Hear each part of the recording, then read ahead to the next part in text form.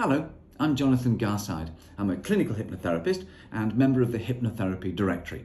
I'm also the founder of the Hypnosis Clinic here in Regent Street, London, and Novena, Singapore. Have you ever been so engrossed in a book that you've lost track of time? Ever been so involved in a computer game that you're unaware of things happening around you? Ever been in a daydream whilst you're driving so that you're surprised to find that you've reached your destination? Everybody experiences these everyday events. We think nothing of them. And yet there's something strange about these trance-like states. What's happening with our mind? Where are we? The truth is that you've experienced a routine form of hypnosis. It's what clinical hypnotherapists refer to as everyday trance.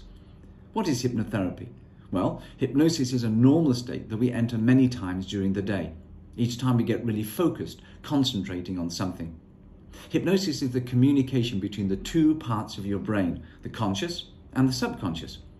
The conscious is the thinking, analytical, reasoning part of your brain, the part that's listening to what I'm saying. The subconscious is pretty much everything else. It's the automatic or autonomic part of your brain, the part that's responsible for running your body. When you're awake, the conscious mind is operating as you'd expect, and your subconscious mind is just getting on with the business of running your body.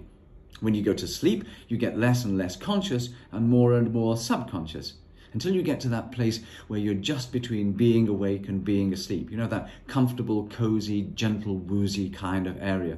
It's a lovely place between being awake and being asleep, and it's actually where hypnosis is. And for reasons that no one's ever really understood, when you're in that comfortable, floaty place, you're actually more open to suggestions. And that is really interesting, because what a good hypnotherapist will do is to take you gently into one of these hypnotic or trance states. And when you're there relaxing, give your subconscious mind some suggestions and ideas for change. Whether it's to have the willpower and determination to kick a habit, or focus and concentration on passing an exam, your subconscious mind responds in a positive, progressive and beneficial way to the suggestions. And that can lead to real results and real change.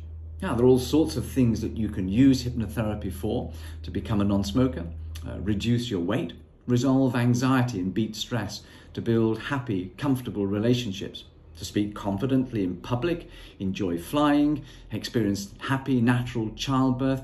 The list is pretty much endless. Most good hypnotherapists will offer a free consultation, so you can come along and find out to see if it's right for you. I'm Jonathan Garside.